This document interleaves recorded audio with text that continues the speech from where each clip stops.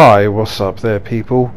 Just wanted to give you a little tip here and a bit of advice if you're trying to platinum Sekiro Shadows Die Twice.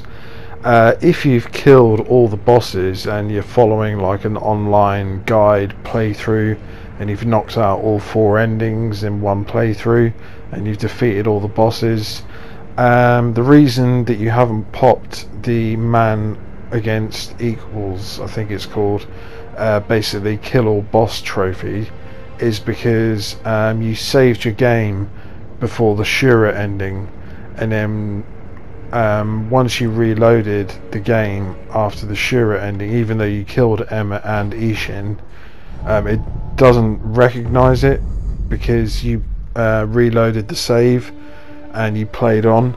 So basically what you need to do is you need to start a second playthrough and you need to get to Ishin again in the Shura ending, and once you kill Ishin in the Shura ending you will pop the kill all boss trophy, providing you've killed all the other bosses as well.